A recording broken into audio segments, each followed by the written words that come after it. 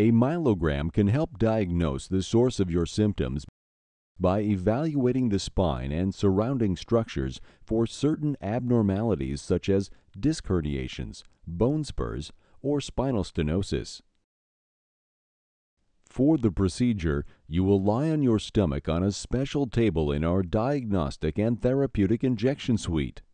A radiologist, a medical doctor with advanced training in imaging and injections, will perform the myelogram using a special X-ray technology called fluoroscopy to project live images of your spine onto a computer screen.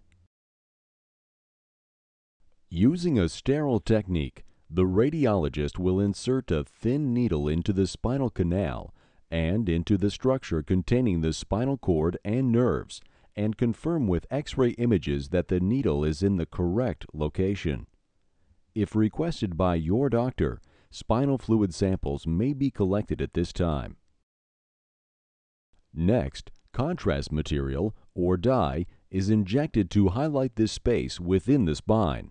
You will be tilted slightly, which allows the contrast to flow through the spinal canal, making nerve roots and/or the spinal cord more visible. Finally, a CT scan, which uses sophisticated X-ray technology, is performed to capture images of your spine while the dye is still present. After the procedure, the radiologist will review the images from both exams and provide your doctor with a detailed report. A myelogram is one step in your overall care.